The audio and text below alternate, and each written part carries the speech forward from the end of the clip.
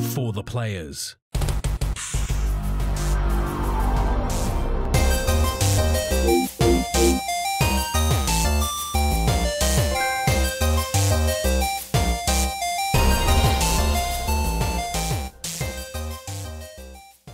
I'm Ryan Betson. I'm Max Cooper. And this is For the Players, the pop culture PlayStation podcast. With over 40 years of playing PlayStation and 6+ years in that games media combined, I'd like to thank you for joining us in this PlayStation conversation.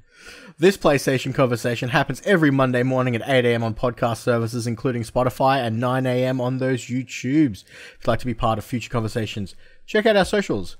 Facebook, Discord, Instagram, Twitter, all our links in the description below. I'm just pointing at our Twitter handles.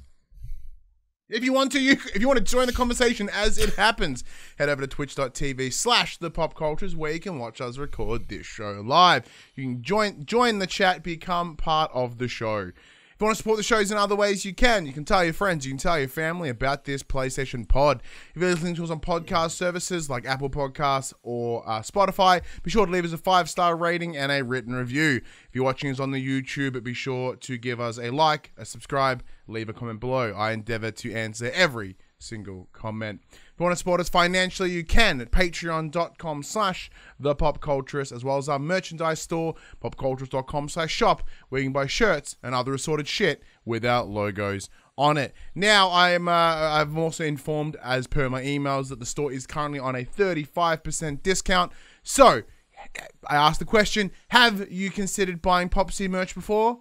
No, I didn't think so. But now it's slightly cheaper. As your camera freezes. Oh, it did actually freeze. I was actually holding it in place, and then it actually genuinely freeze. So solid working. But yeah, how are you, man? Well, over the last 2 days, we've gotten our first taste of summer, and I don't like it. It's hot and gross. I went to, at work Friday morning. It was 33 degrees in the office, and I had to wear a mask, and it sucked. It's the first time I've really complained about having to wear a mask so far. Yeah, and like, I was getting all hot and sweaty under my. Gross. I hate summer. I'll say it. I hate summer. As someone who gets sunburnt at nighttime from the moon, summer's just the worst for me. So like, see, this is the thing. So like, I normally hate summer, right? Because I've always been a big fucking fat dude, and that means getting sweaty. That means crevices and just that gross feeling of being a fat, sweaty dude in the summer. Now that I'm heading into summer thinner and healthier and presumably less sweaty, like, I'm feeling pretty positive about going into the summer. Like today, so today is a lovely day. This is the Saturday that we're recording. Lovely day here in Geelong. It's like 28 degrees. So my wife, my son, and my mother-in-law, we all went to the beach. Not the same beach in St Kilda where everyone was being gross. We literally were on the beach as far away from everyone as possible. A, because I didn't want to, and two, just because it seemed like the right thing to do. But it was nice. I've got like that kind of, sore skin from being in the sun, which is kind of like not sunburny, but just like, oh, I've got some vitamins.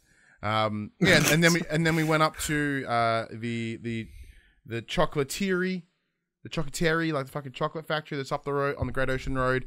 I had a nice salad for lunch. Wife and child had some chips.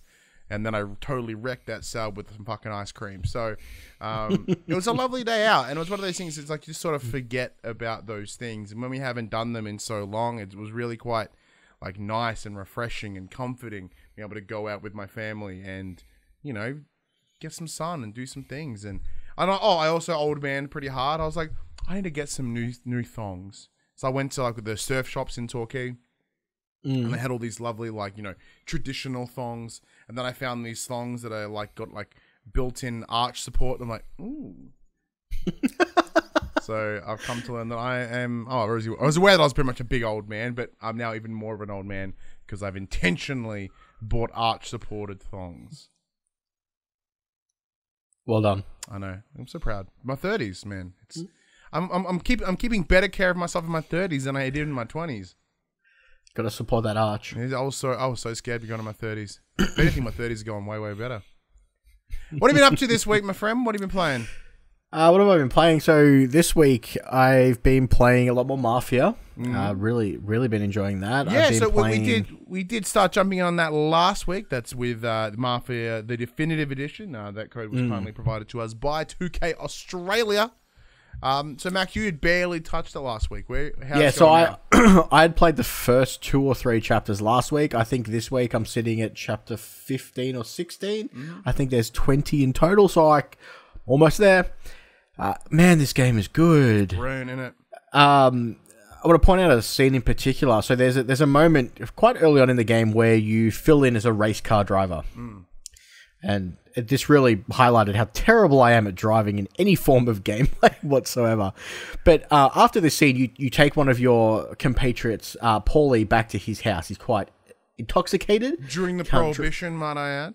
Yeah, during the Prohibition. So you drive him home and, they're chatting away to each other. And I actually noticed once I pulled up, despite the fact that when you're driving, you very rarely look into the car at the character models themselves when you're driving, because obviously you're focusing on the road. They're all completely, and their faces are all completely animated while they're talking this whole scene, and I just thought that was such a brilliant thing to notice, because you wouldn't normally notice it, because you don't zoom into the car when you're driving, and I thought it was brilliant that they went to the effort to actually do that when it probably wasn't needed, because unless you really specifically looked for it, you wouldn't notice it. Yeah, no, I am genuinely impressed with Mafia Definitive Edition. So, for those that may be new to the show or whatever, like previously we reviewed the Mafia 2 Definitive Edition, which was a remaster compared to this one being a remake. Mafia 2 sucked ass. It sucked so bad. Like, it did not look good. It didn't play well. Even the story was subpar. Everything here is fantastic in Mafia 1. Like, the story feels great and pulls you forward. And big thank you to Uber Timmy for the follow there. That's right. As we said, we do record this live on Twitch. So come join, be part of the chat. It's absolutely fun. So the story is fantastic. So rather than that open world spread that we saw in Mafia 2, which felt like a lot of nothing, because the city really wasn't quite enticing enough. It was like filler time between missions. They've removed that, so there wasn't available in the first one. So it's just very linear, structured mission. It's mission. So it forces you. It forces a stronger narrative and a more character-driven narrative. So there are moments of exposition, but those expositions are delivered in what I believe to be quite a smart way. And it's not just like inane dialogue as you drive around the city. It's like it's poignant and it's intentional, and then you start to see the relationship between these characters just grow. Like, with you yourself and Sam and Paulie.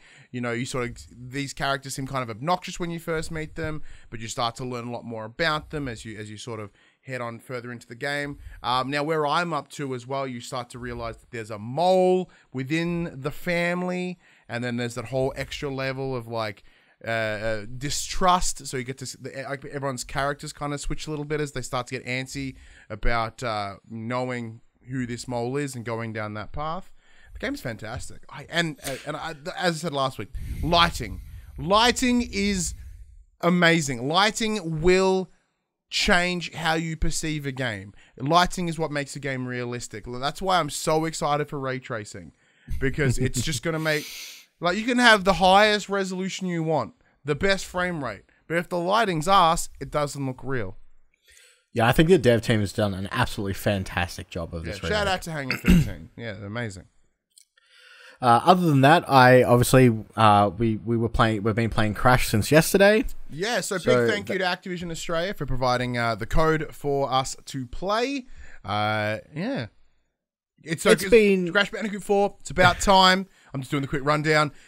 This is the technical sequel to the Naughty Dog trilogy. It's kind of poo-pooing everything that came from the PS2 onwards, and it's essentially reshuffling that and sending Crash Bandicoot in a different direction. It's getting back on that numbered sequel as opposed to all the spin-off games. Yeah, Wrath of Cortex and Titans and other mumbo jumbo. Yeah. So I haven't played too much. I've played the first 4 levels twice because I played them the first time with my wife, and then she got to a point where she's like, I'm getting stuck. I'm getting frustrated. Can you take over? And then I started again on my own to not progress too far on hers. Mm-hmm. Man, this game is fantastic. Right. It has the feeling of the old Crash, but it's not the old Crash. I don't know how better to word that. Like it's I'm not liking it from nostalgia. It's reminding me to a degree of the old Crash, but it has enough differences that it's its own thing. Because obviously it's not the Naughty Dog trilogy. These are the guys from Toys for Bob. Toys for Bob. So they're the same team that worked on the Insane trilogy a couple of years ago.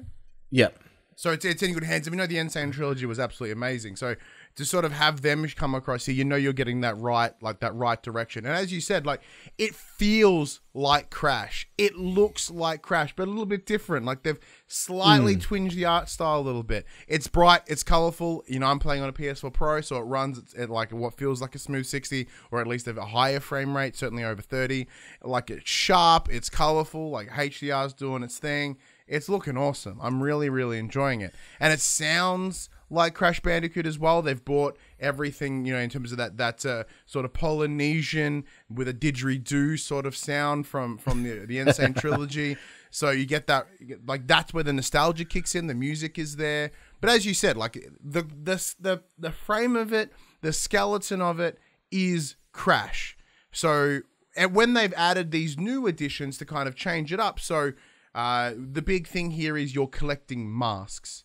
So previously it was gems and crystals and that sort of thing, but here you have a family of masks outside of Aku Aku and Uka Uka, and they all have varying effects on the world. So the first one you meet is Loki Loli, I believe, and they have the ability to phase matter in and out. So that creates another little bit of change to the game. So although it still feels like Crash, you've got these new little mechanics, new little gimmicky. I mean, there are still gems in each level. So there's each level has a your standard. Did you break all the boxes? Because of the new mode of the game where there's infinite lives and it just gives you a death counter, there is a did you complete the level with fewer than X amount of deaths, you'll get a crystal for that. There seems to be a hidden crystal in each level to be found. And then there's a few other ones that will show up if the level has a death run or if it has a hidden area you can get to. Well, yeah, so we'll jump on that and then we'll come back to the master stuff. So, yeah, that's really handy. So there's two different game types. There is what they're referred to as retro, which is what it's you have a finite number of lives, and if you die enough, you send back to like the start of the level. There's none of that checkpointing. It's every 100 Wumpa fruits you get a life and da-da-da-da. And then there's the modern one. The modern one has some slight variances. As Max said, you do have essentially unlimited lives, but there is that death counter. So that way, you're not... It's more friendly for a younger audience. Like I think my son will probably give that a bell. And then also when you jump, it leaves a little circle imprint so you know where you're going to land. That is not in the retro because the retro is intentionally designed to be harder. What are you playing on? I started playing on modern because that's what my wife chose. Mm-hmm. I'm playing on retro. Oh, you suck for punishment. I feel that if I wasn't playing retro, because there's no punishment for death, I would be more loosey-goosey in my speedrunning tactics. I find myself spin sliding constantly to get through levels faster. And because there's no real... I don't want to use the term punishment, but because there's no real downside to dying in the modern version, I feel that I'm a bit more lackadaisical about my approach to the levels. Actually, you're kind of spot on, and like I was about to touch upon that, but that's the big thing that I'm experiencing right now, is because I'm playing the modern mode, I'm just like, oh, I wonder how I can get to that box, so I'll just trial and error it. So knowing that I'm just going to come back to that last checkpoint, I'm just like, don't worry about it. Well, see, the issue with me is I'm very much like to collect all the boxes my first way through. I hate having to replay the level. So if I miss a box, I will intentionally jump off the map and die despite the fact that I have a finite amount of lives in retro mode. So there's been a few times where I have game overed already. Wow, purely because I've missed boxes. See, I'm having the same approach. So realistically, I probably should play on modern mode. But I've got that mindset of I don't think I would take it as seriously as I am if I didn't have that repercussion for constantly dying. Saying that, and starting the level over again is not really that big of an issue. Yeah, saying that though, you can swap it over at any point. So if you want to jump back to modern for a little bit, go to retro for a little bit. I don't believe there's any trophies or anything attached to it, so that may be the case, but I don't see that being a problem. Additionally, as you were saying, Max, there are different collectibles within the level. One of them being flashback tapes, which are VHS tapes from the 90s, where you go and you see Coco and Crash in their original experiments under Neo Cortex in the Cortex's lab, where the whole point of it is to time box jumps. So rather than traversing a level like you would in the usual game, it's more like you get from A to B, break all the boxes, but it's all like those jumping sort of timing puzzles. It's like Crash parkour. And they are awesome and very frustrating. And then on top of that, they have Torna as well. So Torna was the girlfriend in the first Crash, who did do a whole bunch of nothing. But wasn't she the Bandicoot at the end of the bonus levels and the... Yeah, pretty much, yeah. Yeah. Yeah, so now she is from a different universe with the whole idea that times and is all kind of jacked up. So she's from Torna from a different universe. She's cool. She runs solo, and you sort of get to play a series of missions as her. And I love the way she plays, man. I think she's fantastic. She has this like grappling hook. I don't know, for many people, a grappling hook is enough to like seal a deal anyway. Like, you get just a game of a grapple hook. Yep. Big tick. So the way she traverses the game is very different to Crash and Coco. So there are, in terms of some extra challenges within the levels that are hers. So with that hook shot, there are different ways to traverse through the level. There are boxes that can only be collected by the hook shot. So you have to sort of, rather than tunnel vision yourself through the level, you do have to take more awareness of your surroundings if you want to collect the box gem. Yeah.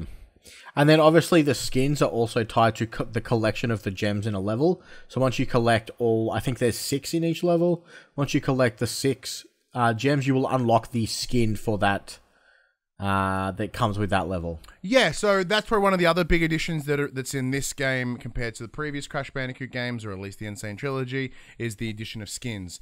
Now, I'm unable to find any microtransaction store yet. However, we know with Crash Team Racing, give it 2 weeks, it's probably going to be in there. Crash Team Racing, with Activision, they did that dirty tactic where they launched it without one, threw it in a little bit later. So after everyone had praised it for not having microtransaction, they then snuck their way in. But yeah, what I find interesting as well, it's not a cumulative total as well. You have to get 6 gems on that one level to unlock it. It's not as if you can get 3 here, 2 there, another one over there. Like, you have to get it in each level, which I think for many might be a bit more difficult because they have to like grind a particular level to get the gems, if especially a level that they may not be enjoying as much.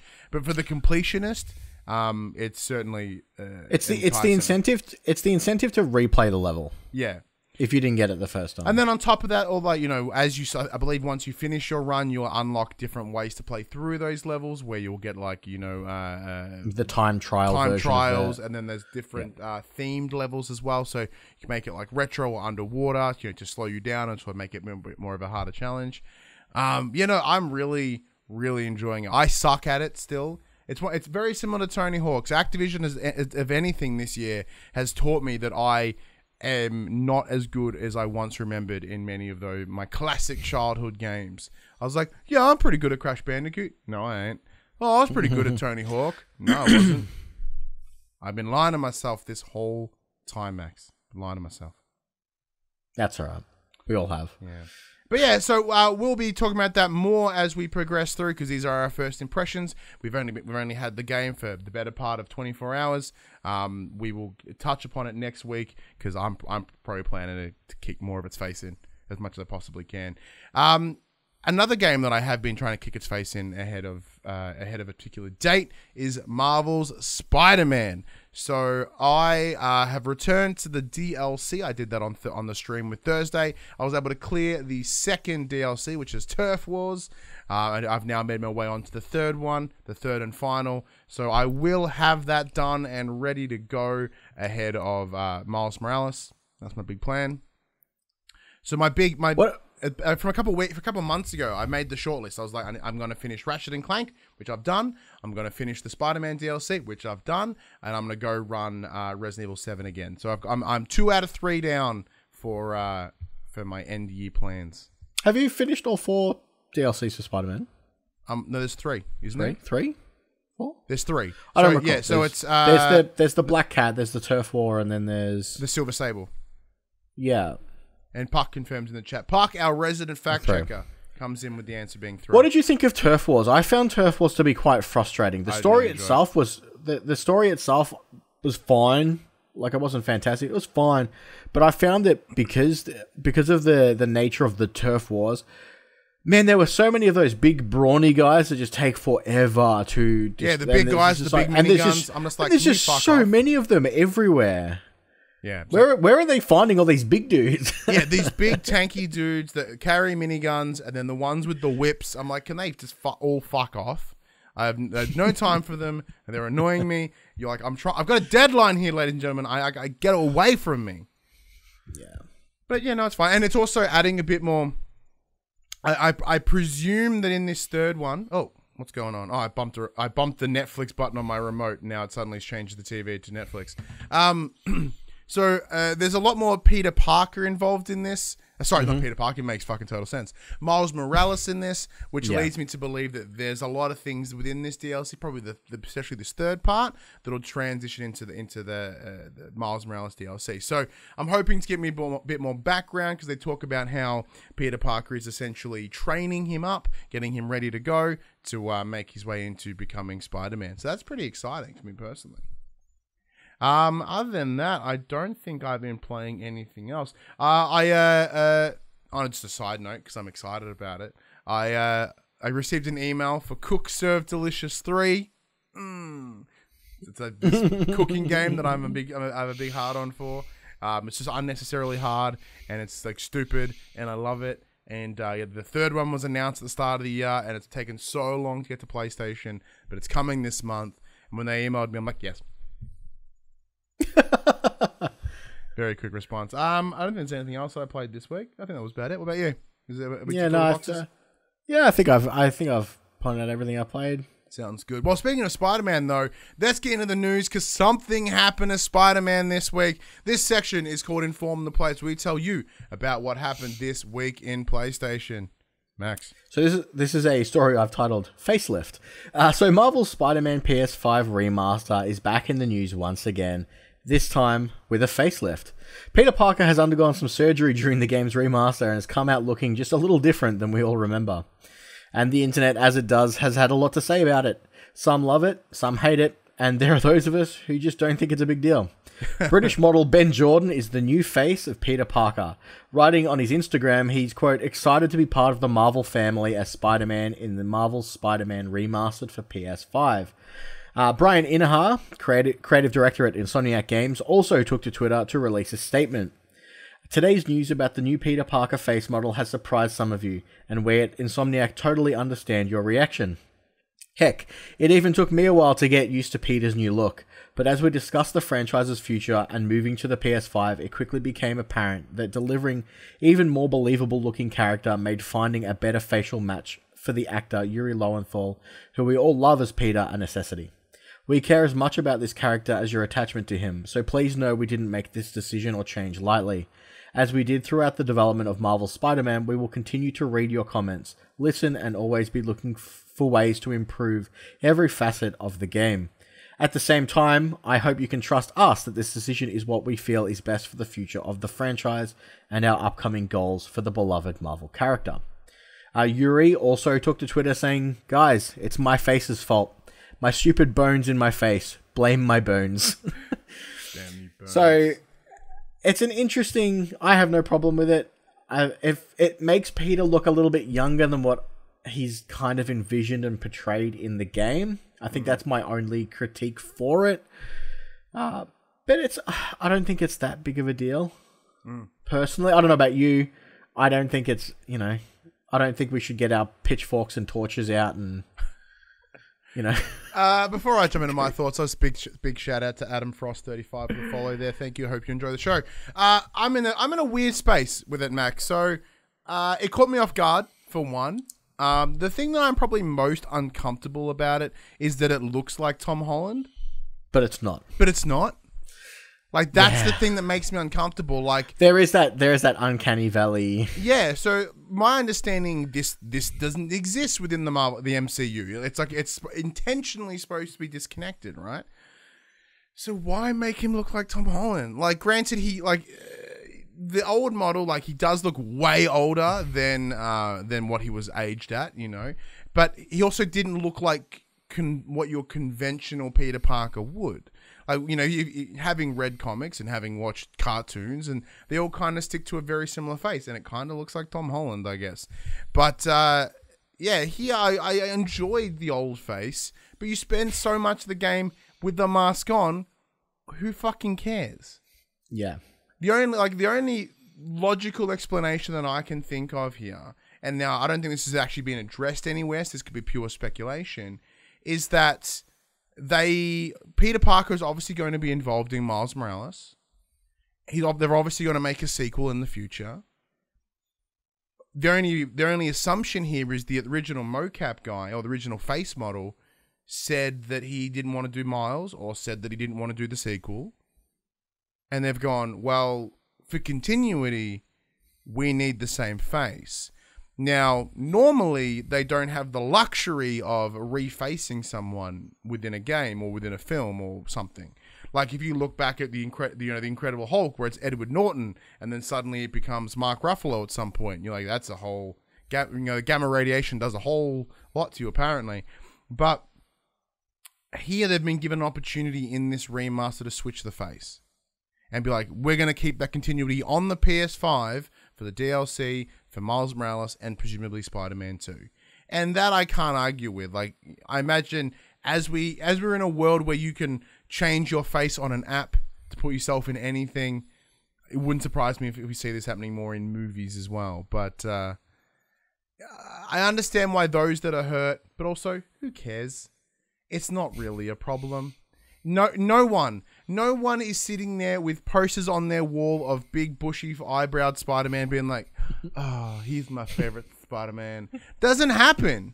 No one is going to do that. I guarantee he's not in the top top 5 of anyone's Spider-Mans. I think there's only ever been 5 of them, and he didn't even make the top 5. Yeah. You know what I mean? So there's that. Yeah. But so speaking... on top of that, though, they announced that the Amazing Spider-Man suit's coming, which is awesome because... Well, since you brought up the Amazing Spider-Man, did you see that Jamie Foxx is reprising his role as Electro for a Tom Holland Spider-Man film? Why? wasn't that good the first time? Unless hopefully they redo it, but maybe they had bigger plans. Maybe maybe Jamie Foxx signed a 3-movie contract to play Electro. Or like a 2-movie contract to play Electro, and because the Amazing Spider-Man 3 got canned, he's like, well, you guys still owe me a movie. He's like, maybe. Fuck, alright, we'll bring you into this one. Either they pay him out, or they put him in a movie, and I imagine in that contract, that payout might be quite substantial if they then made him be Electro again. Yeah. So speaking more on the PlayStation 5 remaster, this has been in development for the last year. It's now sporting some ray tracing and tons of new bells and whistles, including a 60 FPS mode. Hot. This remaster is looking great. So core technology director Mike Fitzgerald also added that while the new ray tracing reflections look good in screenshots, they really come alive in motion. Quote, seeing the cars and people come in and out of frame, pigeons and aeroplanes fly by, the motion in the dynamic clouds is where the remaster really shines, stressing that the fidelity has improved quite a bit since the images were captured. Yeah, so a bunch of screenshots came out this week. Obviously, one of them being of the Amazing Spider-Man suit, which the point I was trying to make before was that Andrew Garfield's actually a really good Spider-Man. For those that poo-pooed him, shut your face. The suit looks great, but like the minor details that aren't actually that minor, you wouldn't even really notice them unless you're paying attention. Is there's a shot of Spider-Man doing Spider-Maning on a wall, and it's like a glass window of a skyscraper. In the original version, he was just there, and there was kind of this muddied look in the mirror, right? Because they didn't really allow for reflections because it's very demanding. In the PS5 version, you see a perfectly reflected Spider-Man. It's vibrant, it's colorful, it looks fantastic. I was originally like, I'm not going to get this remaster. Why would I want to play this game again? I've got the platinum. I've now, I'm about to 100% all 3 DLCs. Why would I want to play it again? I'm going to want to play it again. Yeah, I'm the same. I'm in the same boat, I think. So what's your thoughts on all this remastered games that's come out? I don't mind remastering it. I think it's odd that they're dividing though. It all comes back to this ridiculousness of what's getting free upgrades, what's not, how to get it, how to not get it. It's very frustrating. I wish it wasn't kind of tied to the. I wish it was its own standalone thing that I could purchase.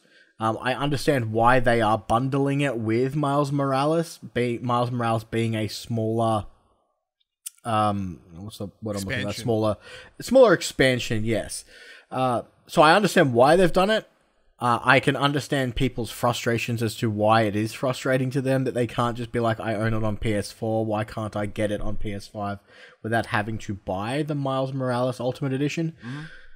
I don't think it's going to matter. I think a lot of people are going to buy the Ultimate Edition. I personally will probably buy them because I would like to re-experience the game. It's a really good excuse for me to go back to it since I've been meaning to anyway. And on top of that, we are doing a collaboration with another PlayStation podcast called Operation PlayStation. Max and I will be joining Dash and Paul to have such a retrospective look at Spider-Man, and then through the old game, through the remaster, and then into Miles Morales as well. So we're doing combining efforts as we head into PS5. So that's coming later this month, if not early next month. Sounds good. Yeah, it's all right. Like I said, I've been looking for an excuse to do it. I went back and did all the DLCs, and it was one of the games where I went, I think I might try and platinum this, and then I kind of fell off it, and a lot of other things came along that I've been playing, so it's a really good reason to go back to it. It is a relatively easy platinum. There is you can get a lot of the collectibles you can get as you're playing through the story. The only thing I needed to do at the back end was sort of clear up the districts and do all the I think that's pretty much all I've got left to do is to and then take some photos and stuff, and that's pretty easy to chew through because the districts are very clearly regioned off. It's like, here's this line, here's that line. You can be like, all right, I'm just gonna piss fart around in here for a little while. Oh, that's done, boom, and you can really easily circle your way around the map, which I really, really like. The only thing that I am not going to do, because I won't be able to get 100% trophies on this game, and that is because there is a trophy for New Game Plus and a trophy for New Game Plus on Ultimate Difficulty, whatever. And I am not doing it on New Game Plus, especially now that the remaster's coming. I considered it in the past, but I was like, I'm just going 100% of the game, 100% of the DLCs. I'm not going to do New Game Plus. Not going to happen with the remaster, which is a bit of a bummer, but I don't normally trophy hunt, so it's a win-win. Don't you have more Spider-Man news, Max? No, that's it for Spoods. You told me that there was so much Spoods. I mean, to be fair, it's half a page of Spoods. Yeah, that's true. Spoods. Well, let's keep it going with some PS5 news.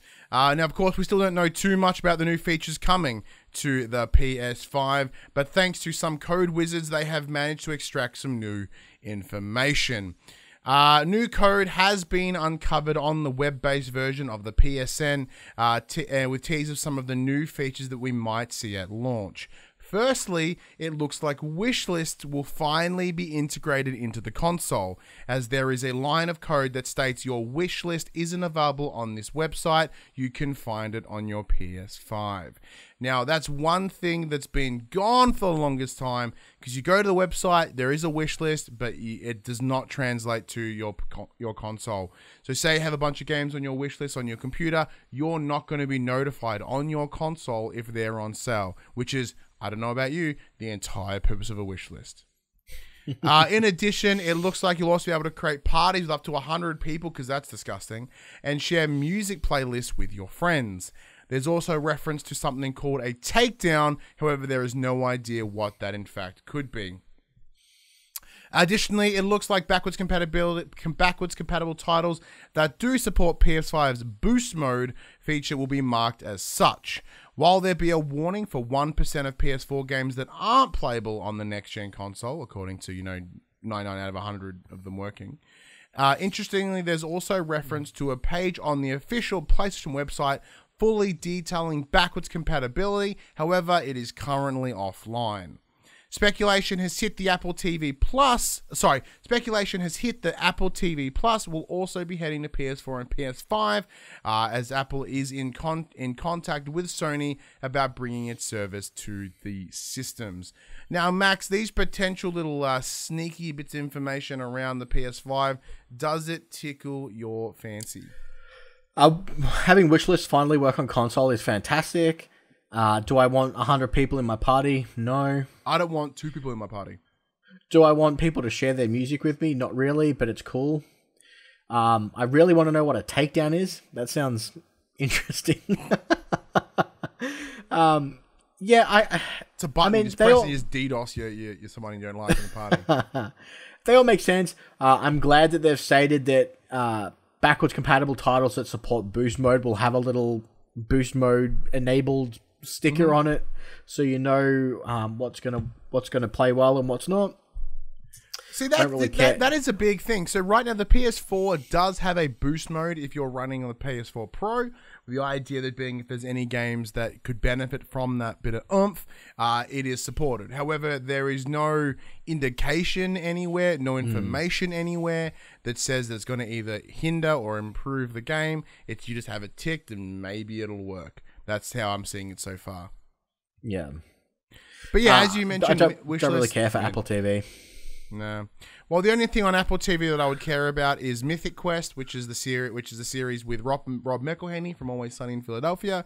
But I don't have Apple Plus. I found it by the ways. But yeah, so I don't need another subscription-based service in my life. Yeah, I don't need more $1 to spend on services. But yeah, wishlist is cool. I like that idea. It's baffling that it's been there for a while. That one is more of a quality of life improvement that may not benefit everyone, but for some, it could be. It's going to completely alter how they play on their console. Yeah, as I said, 100 people in a voice chat or a party. Ew. Like you and I have done something with more than like 5 people, and it's horrid. I get annoyed having 6 people in my party, which is the current maximum, isn't it? Or do they up it to? I don't know. I normally play with you and maybe Cass. I mean, I must admit, I don't use the PlayStation party chat that often anymore. I mostly run in Discord, even if we're all playing PlayStation games. So Discord integration would be way cooler than this. Oh yeah. All right, Ryan. Oh, and also most people have shitty taste in music, so I don't really care. I get enough people blasting their shitty music in my COD pre-game lobbies. I don't need them to share it. Yeah, I don't know exactly who the artist is that I don't like. All right, Ryan, let's talk some EA and their microtransaction blunders. All right. So after placing in-game ads inside UFC 4, EA is back in the news for another questionable advertising tactic. Found in a Smith's toy magazine targeted for children is a FIFA 21 ad showing off the steps to customize your club. It's a really simple 4-step plan, Ryan. Step 1, play FIFA. Step 2, use your FIFA points, their premium currency, to open packs. Step 3, build your dream team. Step 4, play the game. Step 5, profit. Yeah, step 5, EA profits. In response to the controversy which started a few days ago after EA was spotted advertising FIFA points to kids inside the Smith's Toy magazine. The publisher issued the following statement. Quote, "We take very seriously the responsibilities we have when marketing EA games and experiences in channels seen by children. In spite of this, we are aware that advertising for FIFA points has appeared in environments it shouldn't have. We have been working diligently with Smiths to ensure this advertisement is not distributed in any remaining copies of their 2020 catalogue. We have also undertaken an immediate review of all future media placements and are working to ensure each of our marketing efforts better reflects the responsibility we take for the experience of our younger players." But why? This is just like Fortnite marketing V-Bucks. What is the difference? I don't think Fortnite market their V-Bucks in children's toys catalogs and tell them to buy. I'm pretty confident they do. I mean, as I must admit, I'm not an avid reader of children's magazines. That's true, me either. Or children's toys catalogs, but this seems pretty gross. Yeah, well, as far like if you go to like EB Games or something, and they had previously when they were having like bundle deals for V-Bucks, they would have Fortnite and then buy V-Bucks stuff here. So like they're clearly advertising, for V-Bucks. Like why? But I never really see advertisements for Ultimate Team points, right? So how? But they suddenly decide to do it, and it's a problem compared to Fortnite. Is it because people like Fortnite more? I don't get it. I don't know. I think it's different to seeing a video game advertise its currency in a video game store compared to seeing a company advertise their premium currency in a... I think the main issue is that it's specifically targeted children in something that they would read. Yeah, well, I'm like pretty I get emails all the sources, time. I mean, I get emails all the time from Epic saying, "Hey, we've got a new V-Buck pack. If you buy this, you'll get skins and V-Bucks." Yeah, so if you have an Epic account, which many of these kids would do, they would be receiving targeted emails about V-Bucks, presumably. Presumably.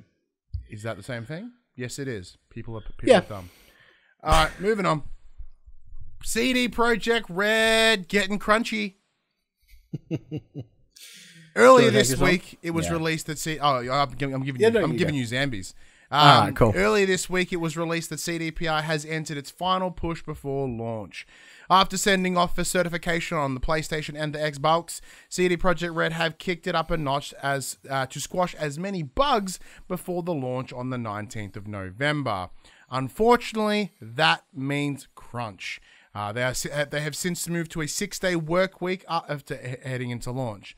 The main issue around crunch this time, however, is the CDPR last year stated in an interview with Jason Schreier that the company was a, quote, non-obligatory crunch policy. And that was according to the CDPR co-founder Marcin Erwinski. There are times when extra hours are needed, but Erwinski made it pretty clear that the crunch would not be forced. Quote, "We want to be more humane and treat people with respect," Iwanski told Kotaku. "If they need to take time off, they can take time off. Nobody will be frowned upon if this will be requested, sorry."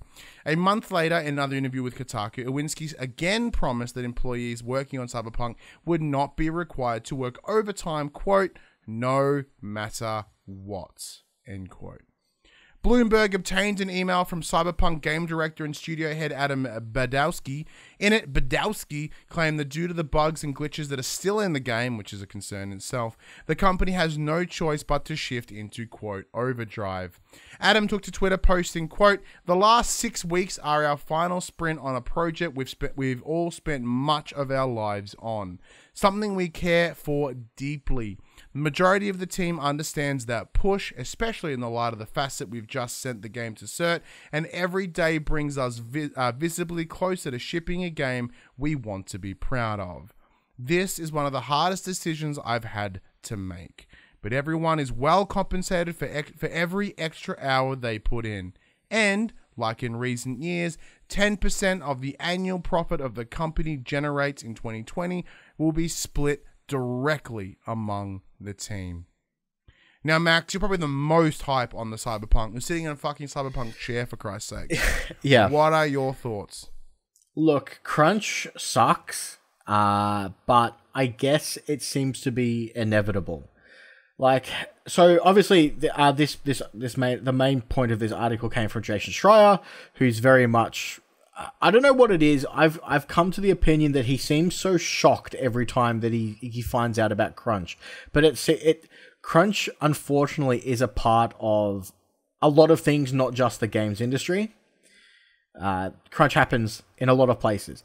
Yes, it sucks. I mean, these guys at CDPR, especially, are a lot more lucky than that in a lot of Western development companies because due to their country's laws, they do actually get paid overtime. They are going to be financially compensated for their time, as Badowski also explained. You know, their company does profit shares with their development team. So I would imagine this is going to be pretty lucrative for them. Now, I understand that there are much more downsides to crunch than just the extra hours of work. Obviously, there's a big strain can be put on both their mental health, their physical health, relationships with their families can be extenuated due to the extra work time. I wonder how many extra hours they're actually doing on that 6th day. Are they coming in for a full? Are they doing 9-hour work days every day for 6 days? Are they doing 12-hour days for 6 days? Because that's pretty gross. Regardless of how, regardless of how financially compensated they are, they're still going to come out of this a little bit. What's the word I'm looking for? Drained, I guess. Now, this game has been pushed back 3 times. This is a game that was supposed to originally come out in April. It got pushed back to September, and then it's been pushed again till November. Now, I understand that, you know, as a company, as a business, they need to make money. They need to make their goals. They need to get their product out into the hands of people. They need to start making revenue on that. And it sucks that it's come down to the last 6 weeks, and they're like, we still need, despite the fact that it's now certified for release, we kind of need to make that date. And this is what we have to do to get it there, to make sure we can ship the best possible version of this game. Now, am I super hyped for this game? Yes. Will I be disappointed if it got pushed again? Yeah, a little bit. Will I understand if they do? Yes. Because my enjoyment does not outweigh the health of all these developers who now have to work themselves crazy to get this out. Yeah. Like, it's a hard line to walk, I guess. I can't imagine, like you said, I can't imagine it was an easy decision because you're responsible for so many people now having to work so many extra hours, missing out on all the things that they're going to miss out on. Yeah. And like Cass says in the chat, you know, they want to make the game perfect, but nothing ever releases without bugs. Yeah. There is going to be something that they find afterwards. They just want to get as much of it done as possible. Yeah. So I'm aware that my take on this is probably a little bit interesting. First of all, over the recent year or so, my stance toward Jason Schreier has changed completely.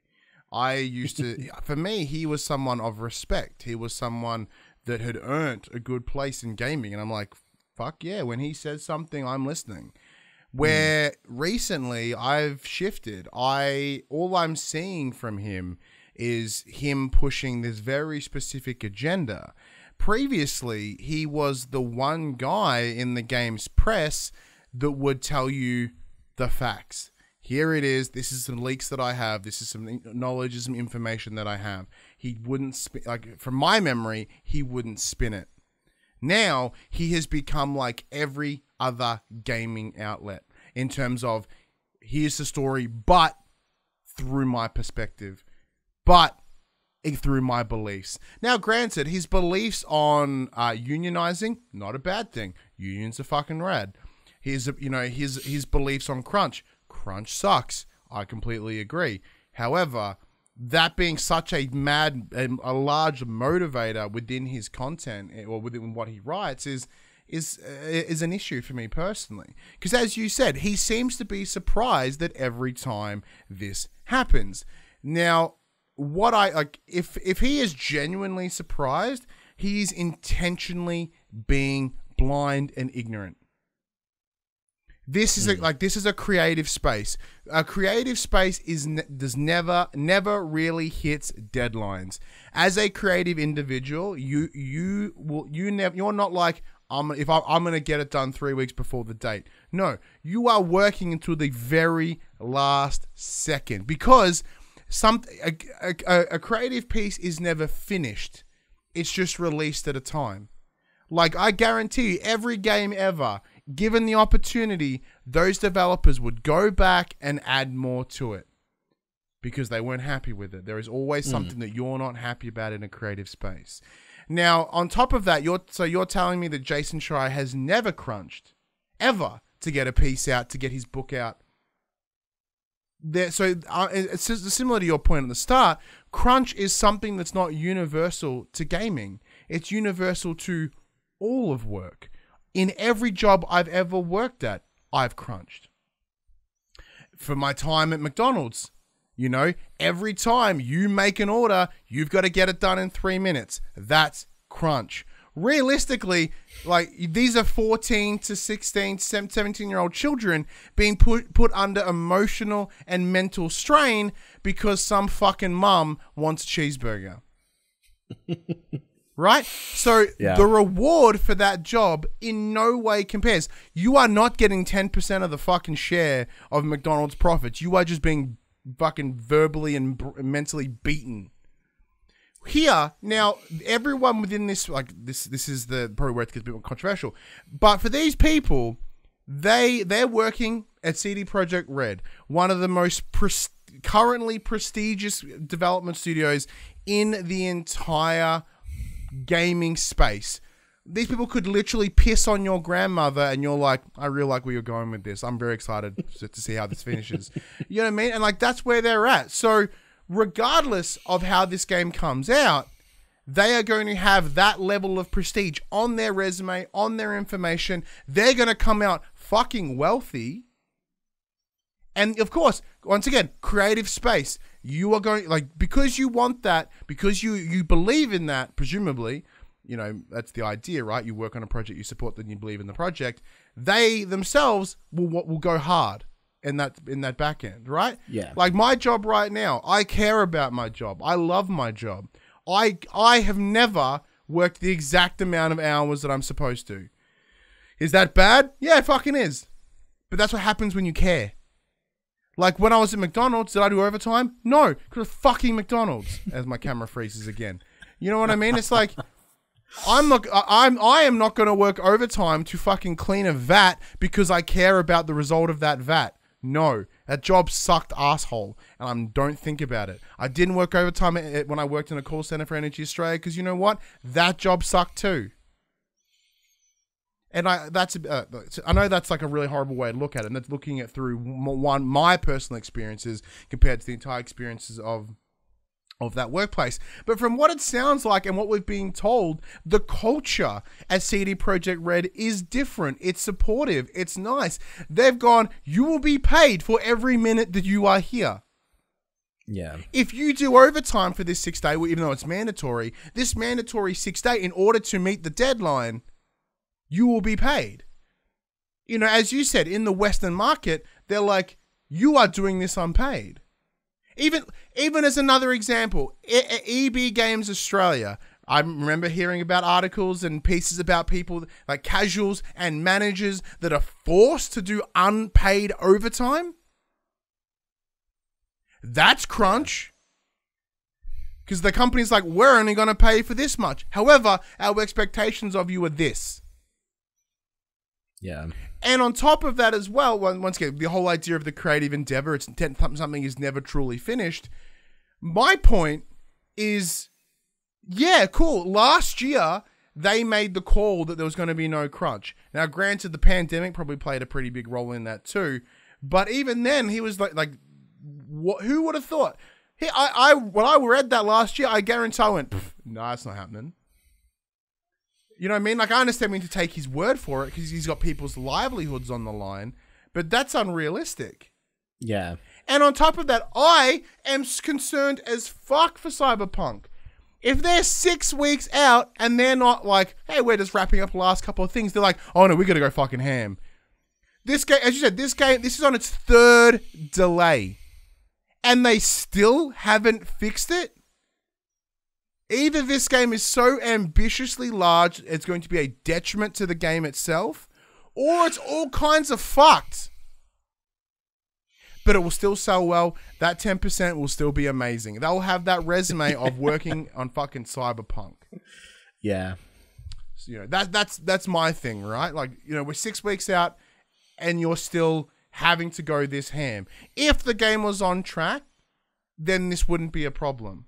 If they'd hit their milestones, this wouldn't be a problem. They delayed this game prior to a pandemic. So that's already concern number 1.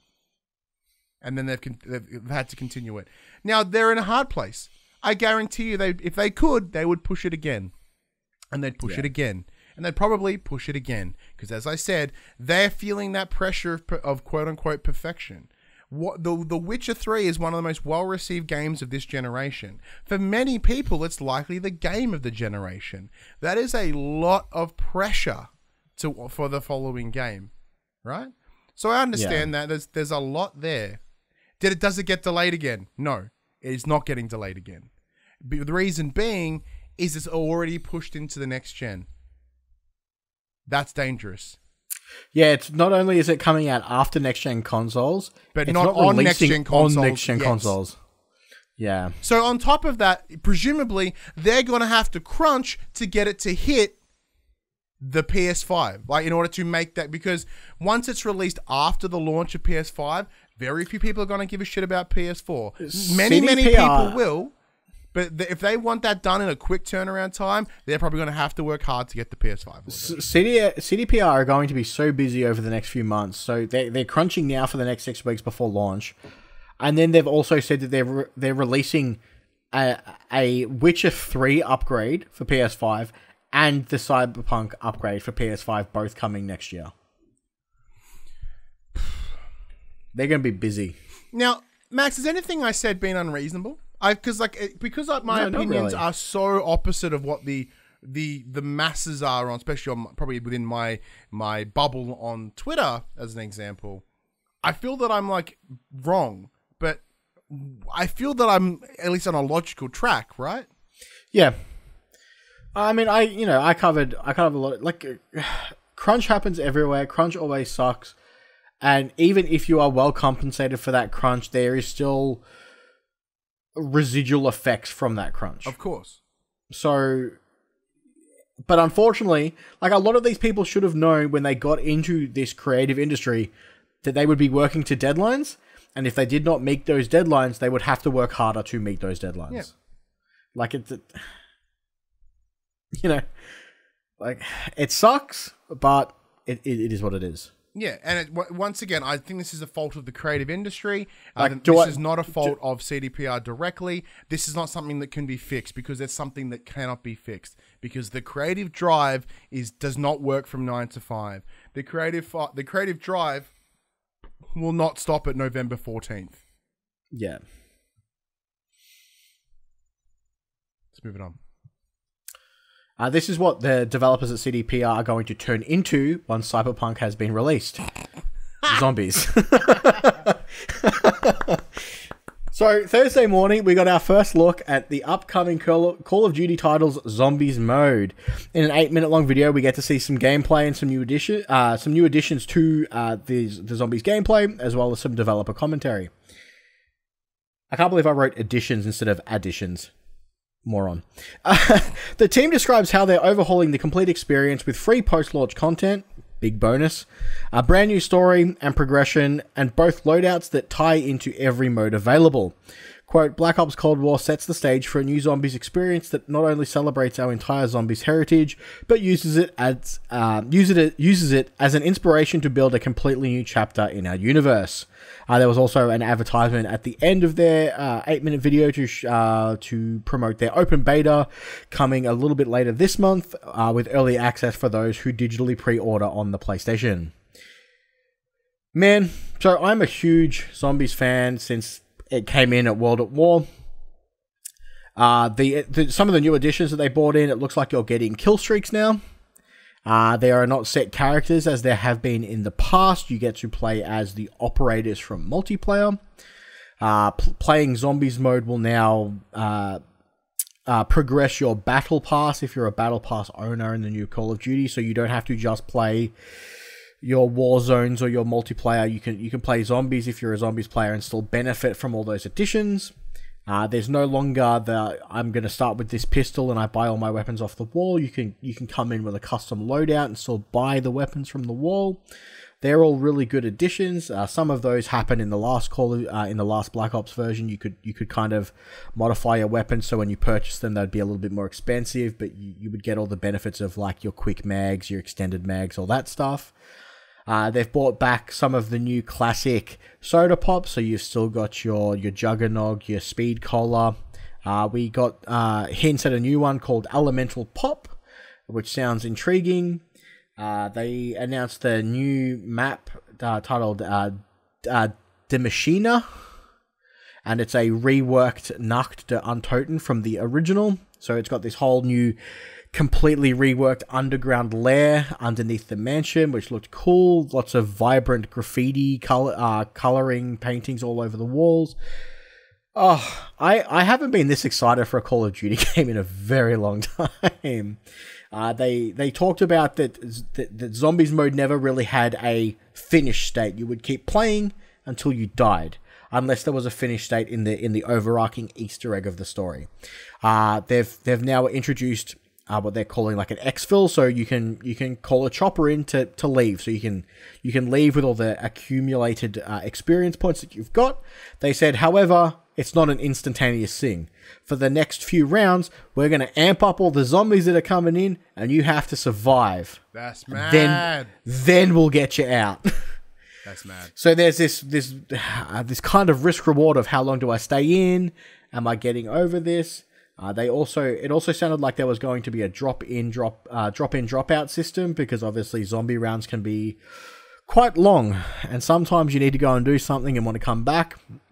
Back in the olden days with my group of friends, what we would do is would leave one zombie alive, and he'd run around in front of the zombie while everyone went and took a toilet break got a cup of coffee. This one guy would just be running around in a circle making sure no one died.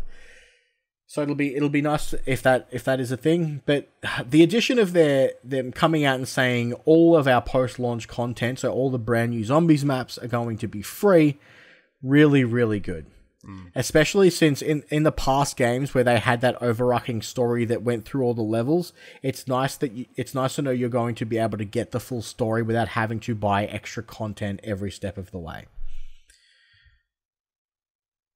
All right, that's my rant on how super keen I am for zombies, and I think this is going to be my number one purchase on launch day. Yeah. See, purely for this, but I think I'm even going to touch multiplayer.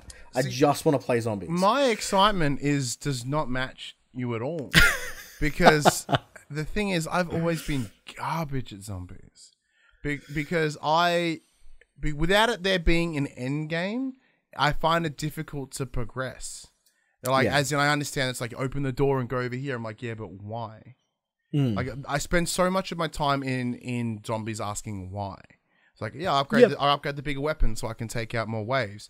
But now that there is an end point, so you get everything done within the level that you need to, then you get extracted. I'm like, mad, that's awesome. Or for some reason I'm unable to hit all the tasks. Oh shit! All right, I'm just gonna get extracted.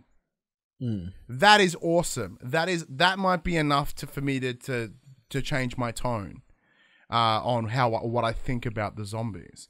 The loadouts is cool. The being able to be whoever you want is nice, because remember one of the big things is the different the different characters that you played, like when they were played by like fucking Heather Graham and shit.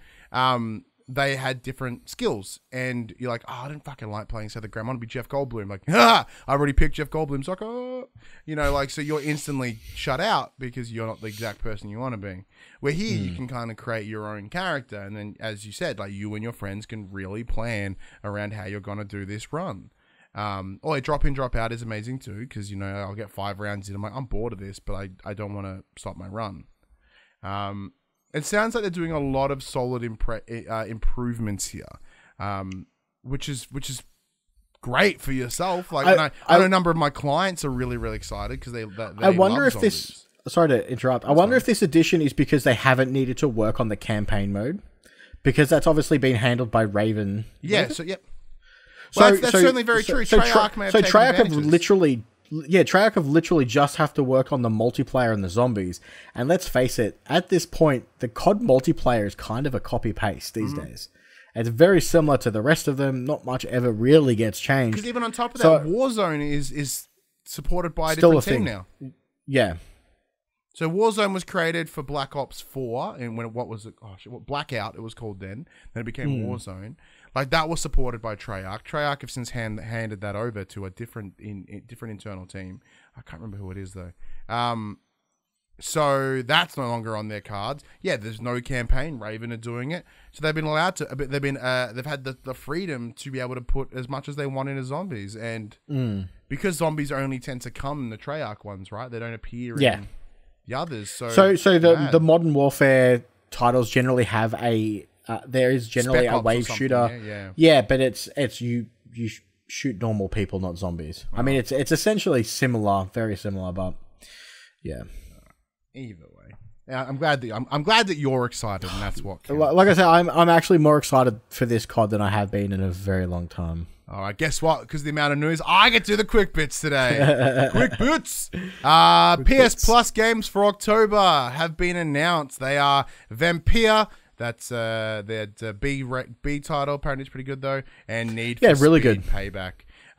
Bit of a disappointing month, especially heading into the next gen. But that makes sense.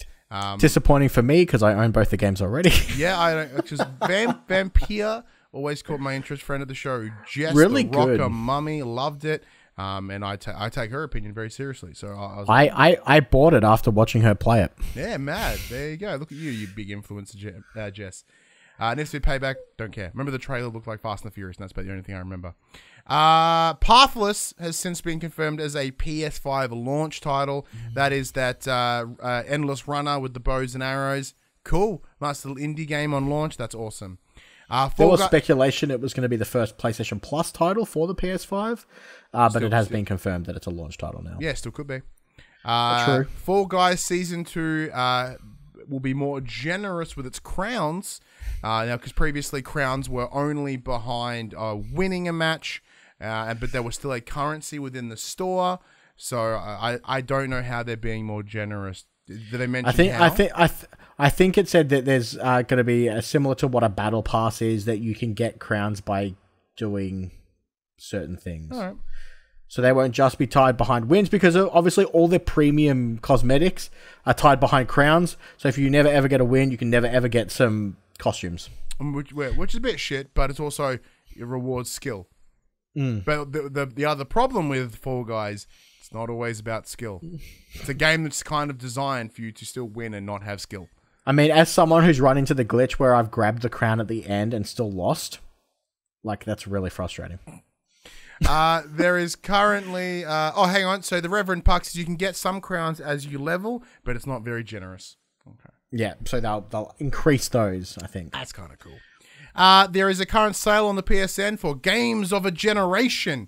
So what they believe to be some of the big fucking games you want to play out on the PS4 are available there. PlayStation and Funko are collaborating once again with some Death Stranding and Horizon Zero Dawn. As I showed last week, they are behind me here. I have the Last of Us Part 2 pops. I hate pop vinyls, except for the ones that I like. I know that's very vague. I'm not going to lie, I really want that Higgs pop. That Higgs one's mad. I really want that Higgs pop. Yeah, that looks so good, so good. And so they've got a big there's supersized Thunderjaw. Thunderjaw. I'm going to say Razor Tooth, but something else. And it's the two brothers from God of War. What? They're the blacksmith guys. Oh, I think it's them. Sindri and that one. Yeah. Yeah, I think it's them. Yeah, because I was thinking like Modi, like like the nephews of Thor, the nephews of Odin, but no. Neil Druckmann has visited the Uncharted movie set with Tom Holland. Apparently, it's a hot mess. And this one's a bit for Max. Final Fantasy 16 teaser website is set to go live this month. Are you getting all excited the more and more you hear about Final Fantasy 16? Yes and no. Why? I'm super excited that there's another numbered sequel. I'm also cynical that Square Enix are doing what Square Enix does, and they're announcing it way too early, and I'm going to have to wait 6 years for it anyway. Yeah, probably. So. Although, from what I've heard, a lot of it is they're like, everyone's like, sooner than you think. We've been working on it for 5 years. Have you though? Okay. Like you worked on Final Fantasy 13 for 8. Like, come on. I don't trust you. Yeah. As much as I love Final Fantasy games, literally have them tattooed on my arm, I am still skeptical. And finally, the top 10 selling PS games here in Australia for the week ending the 27th of September. Number 10, Red Dead Redemption 2. Number 9, Ghost of Tsushima. Number 8, Grand Theft Auto 5. Number 7, Marvel's Spider-Man. Number 6, The Division 2. Number 5, Mafia Definitive Edition. Number 4, Marvel's Avengers. That's still doing incredibly well. Number 3, NBA 2K21. Number 2, Tony Hawk's Pro Skater 1 and 2.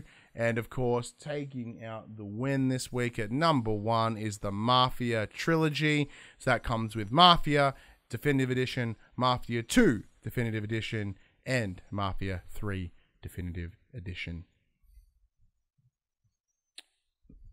Apparently, I remember last week, I'm like, why is Madden not in there? Apparently, Madden's fucking hot shit right now. Yeah. Like, which is a real shame. Well. It's not doing well at all. Puck in the chat, Square and Kingdom Hearts 3 for almost 15 years in 3 different console genres. See, Puck's right. Yep. He's on the right level of suspicion right now. He's that right level of suspicion. Like I said, I'm a huge Square fan. Like, I'm shameless in that. And even I'm like, you announce stuff too early. Please don't do that. But that's can't you all do the Fallout 4 stuff where you announce it and 3 months later it's out? That was so mad. That's what I want. Just do that. Well, it's like, prepare yourself. It's coming. Yeah, but Sony's doing that right now with the PS5. Everyone's like, whoa, fucking back up. They're like, this is what you wanted. Anyway, that brings us to the end of the show. What a good show this week. I was feeling it. I got a little ranty in there, an informative ranty. You got to be excited for, very rarely you get to actually be excited. You got to be excited about Call of Duty. There was some PS5 news in there. It's a super weird feeling being excited for a Call of Duty game. Yeah, no, it's interesting. It's a weird feeling. And as I said, I sat here and poo-pooed on CD Projekt Red and Cyberpunk. I'm worried. I'm still very open for it to be good. I was talking to Bandai this week. God, I hope it's good. Yeah, you better hope it's good. You bought merchandise. You never buy merch before it releases. Well, unless you're an Xbox owner. Yeah. In which case, you got your Cyberpunk console 6 months ago. Yeah. Ooh, rough. 6 months ago, right before the next gen. Crazy time. Rough. Oh, so with Xbox Series X is out in the wild, Max, maybe we'll see some PS5s out in the wild over the coming week. Yeah, I hope so. Hopefully.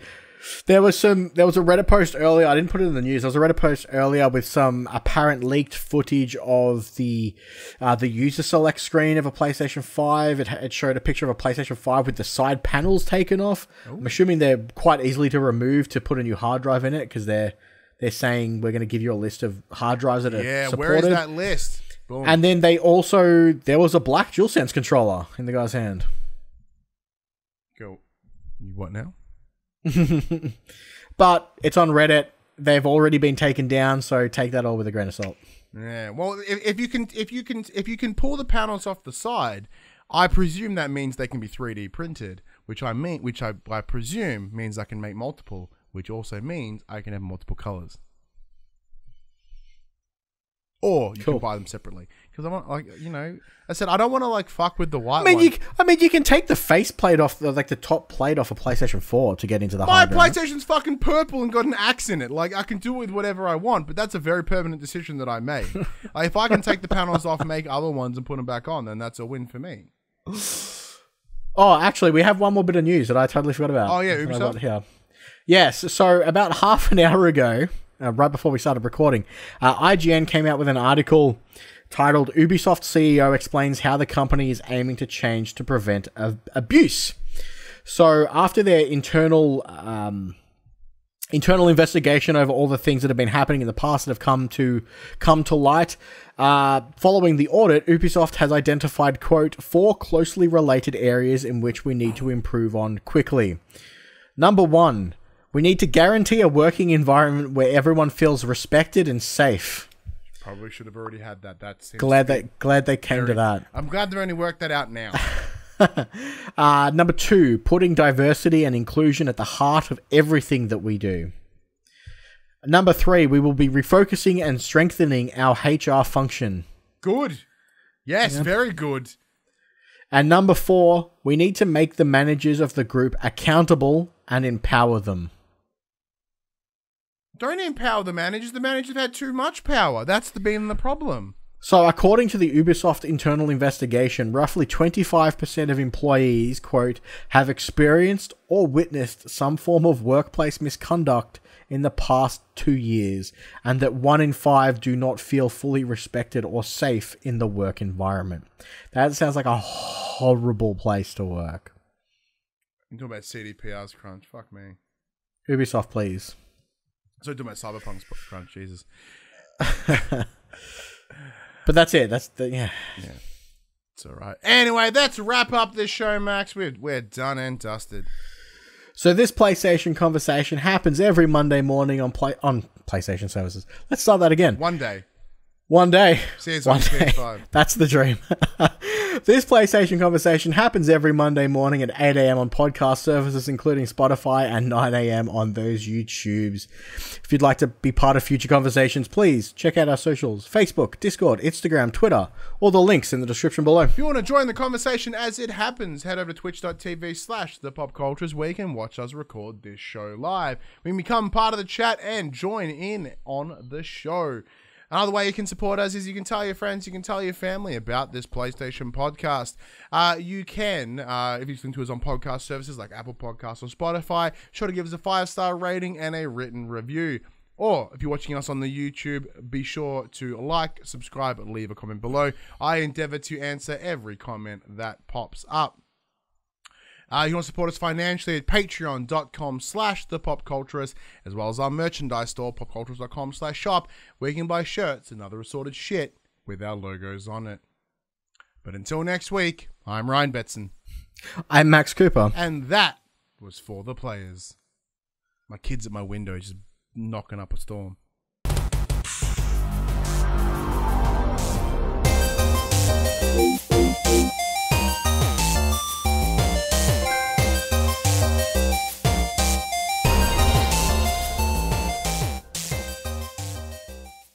For the Players, the Pop Culturist PlayStation podcast is fan-supported at patreon.com/thepopculturist. And we'd like to thank our Patreon producers and our Patreon founders for their kindness, their support, and their generosity. Our Patreon founders: Alpha Ferret, Craig O'Flaherty, David Chataway, Jesse Stevenson, and Jacob Garner.